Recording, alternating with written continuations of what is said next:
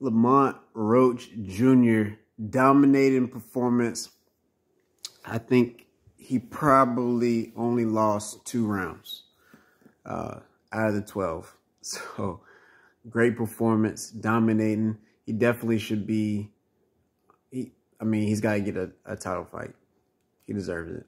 I mean, he looked great, and the crowd, they were booing and hissing and all that type of stuff because, I mean, Lamont had. I mean, he's throwing like he's got bad intentions. I don't know if it's devastating power, but he will walk somebody down, and he's got a lot of consistent work that's coming to you.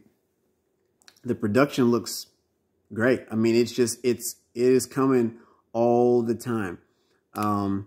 Not too many variations of combos, but he did put a lot of stuff downstairs for the body. So that was good to see. He did mix it up a little bit, but I think all in all, he does need to work on some of the combos to just try to have some variation in attack.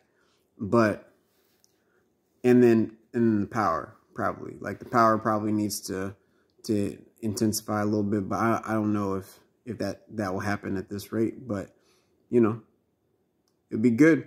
But he's a winner. He's a winner, ultimately. Good performance tonight.